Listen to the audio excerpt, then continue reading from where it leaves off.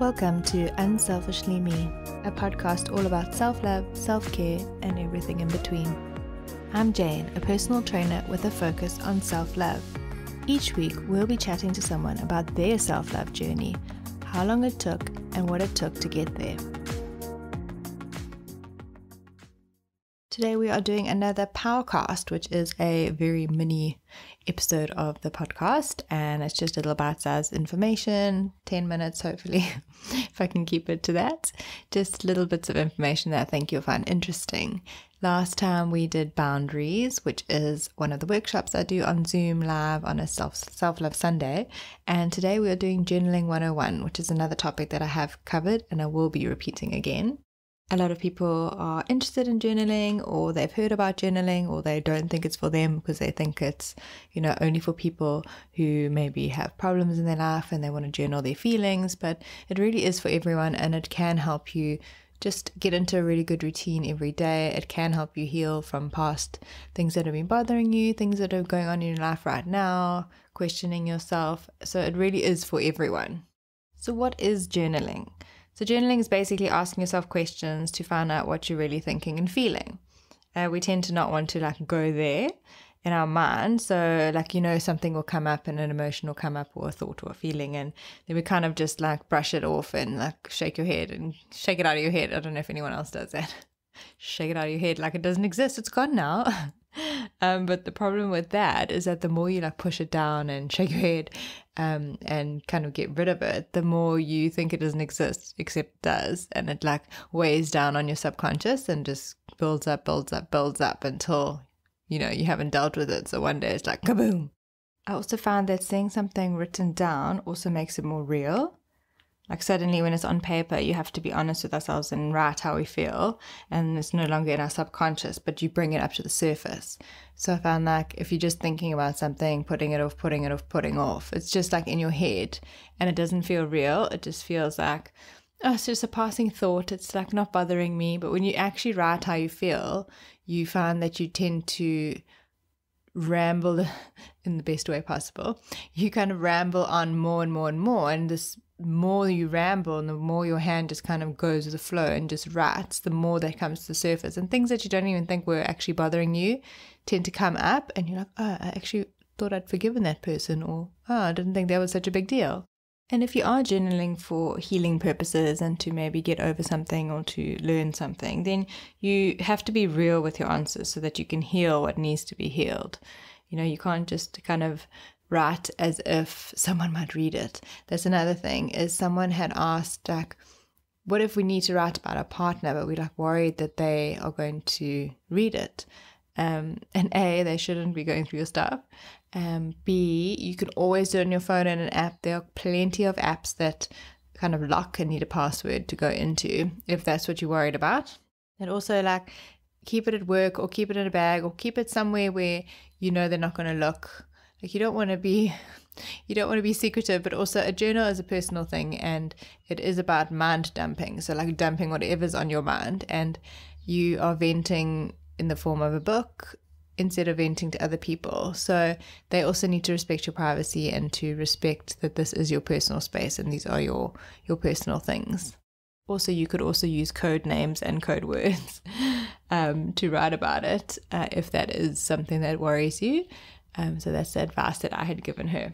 So when you're wanting to heal and to let go of things, writing it out really does help with letting go. It helps you let go of the thought, the feeling, the actions, anything that's bothering you. So remember when we were kids and we did the whole Dear Diary? I'm putting inverted commas there. Well, this is kind of the same. Journaling is basically the same as that. So you start by asking a question and then you write the answer. So it might be one question and one sentence even to start, and then maybe you add 2, and maybe in the next day you're doing 3, and you work up to a page, and it takes time to get comfortable and to get into this rhythm of kind of dumping onto the page. So if you are someone who is not used to writing and you don't know where to start, just start. So right at the top of a page, how am I feeling? And then just write your answer. So if it's a sentence, that's fine. The next day, maybe you'll do 2, 3, 4, Or maybe straight away you just start flowing and it's this A5 page or 2 or an A4 or whatever. Maybe you just start unraveling, and that is amazing. If you can just go with the flow and don't judge yourself, don't put pressure on yourself, just go with the flow and see what happens. A nice way to also do it is to set a timer for 5 minutes, and that becomes your 5 minutes a day habit, and you just keep going and you just go for 5 minutes, whatever. Even if you have to doodle, draw little pictures while you're thinking of things, that's okay too. And as you wake up is a great time to do it, so you can kind of almost download whatever you've been thinking about, dreaming about subconsciously the whole night, or before bed, just to offload how you felt about the day. Those are nice questions as well, like what was good about today, what could I have changed today, what didn't I enjoy today, anything that happened today that I would like to change or talk about. Just little questions like that. You're talking to yourself and checking in with yourself as if you were talking to your bestie. So that can be your guideline. I mean, if you can make it a nightly ritual before you go to bed or in the morning, I like to tell the girls, like, if you make tea in the morning, you have to wait for it to brew anyway. So you might as well boil the kettle, pour it in, sit down with your journal or a meditation, do your 5 minutes, done. Like, make it a nice little ritual for yourself. Or make your tea and your breakfast, go and sit somewhere quietly, and while you're having your tea, maybe you doing your journaling as well. It could also be that you are watching the sunset or watching the sunrise with your coffee, or in bed with some essential oils and a burner and like a little meditation, like if that's at night. Like, it's nice to make a ritual with this because it is something special. You are putting time into yourself. It shouldn't be seen as a chore. It's you spending time with yourself, asking yourself how you're feeling, and yeah, just giving yourself 5 minutes of precious time to check in with yourself. So create a time that feels special for you. So again, don't put too much pressure on it, but maybe you can make it into like a little ritual. If you're into crystals and that kind of stuff, maybe go and pick one that you think is what you're feeling or needing right now. Grab that, and while you're writing, hold that in your other hand and just see what comes up as well. If you have affirmation cards, it's also nice to pick one of those and see whatever comes up with that. Use that as your journal topic. It's a nice way to do it as well. Actually, this whole thing has prompted me to create affirmation cards. So I've got a set that's being made right now. And then I'm also going to do journal cards, which will have little questions on them, and you can just pick a journal card. And then I'm also going to be doing self-care cards, so you can either buy separately and pick one, or you can mix the decks all together and then pick from there. So that's going to be a nice way of kind of bringing this into your everyday life by picking a card, if you're into like picking cards and doing that. And then I've decided to do a guided journal as well, because I think this is something that we struggle with. We struggle to get in a habit with it. It's nice to have something that's ours, that's kind of like a picture book and a memory book of the year that we've had. So busy working on that right now in my limited time. So that'll have journal prompts and just activities and things as well. So you can either choose journal cards or journal with the journal prompts in the book. This episode is brought to you by us and selfishly me. We have created an amazing legacy book. It is my heart and soul that went into creating this book. Basically, it was all the questions I wish I'd asked my gran before she died.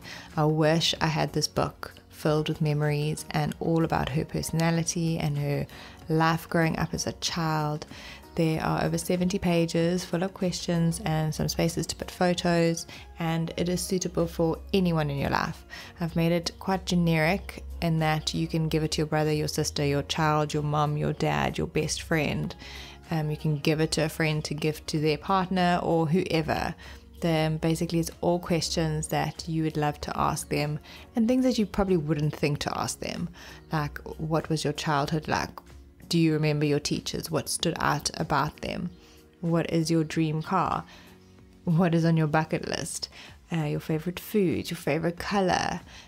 What life advice would you give me? What business advice would you give me? What life advice and love advice? And it just goes on and on. The questions are endless. They really are fun for the person to fill in. They're fun for you to read. And I think it's important that us as people, as parents, as friends, as children, we fill in our legacy and gift it to those that mean the most to us as well. Especially in these times, we don't know what's going to happen. No one is immune from this disease and this virus, and if you can gift a book to someone filled with all your memories and those things that really mean a lot to you, then it's really special for them to keep and to read as well. A lot of friends have been gifting them to their parents right now to fill in during lockdown, and it's just a great way of having those memories. And just in case, we don't like the what if situation, but this is a really nice way of being able to treasure those memories, those thoughts, and those feelings as well. So if it's something that you'd be interested in, you can head to www.unselfishlyme.com and head to the shop section, and it's called the Legacy Book. So here's some ideas for you that I gave some of the girls. You can do questions like, how am I feeling? And then whatever you answer for that, then just ask another question on top of that. So if it's how am I feeling? I'm feeling a little bit sad because work is a bit stressful and something happened at work. What happened at work that made me feel this way? How could I have changed that? Things like, what is going right in my life right now? What can I be grateful for? What has being in lockdown taught me? What could I change about the last 3 months? What has been the most surprising lesson about other people in my life during lockdown? Just little questions like that. You can literally ask yourself anything and write it down. There are literally no rules. Whatever comes to mind. It's also nice to do maybe a 5-minute guided meditation from an app. I love Insight Timer. And then as soon as you come out of it, maybe grab a pen and just go for 5 minutes, or write like an A5 page, whatever you feel, whatever thoughts come up, just journal about that as well. So some check-in questions I like to ask are, how am I feeling? What's not working? What do I need? What am I proud of? And what can I let go of? So those are just a few questions that you could actually ask every day if you wanted to, or maybe make that your weekly check-in, and every other day you just write a page.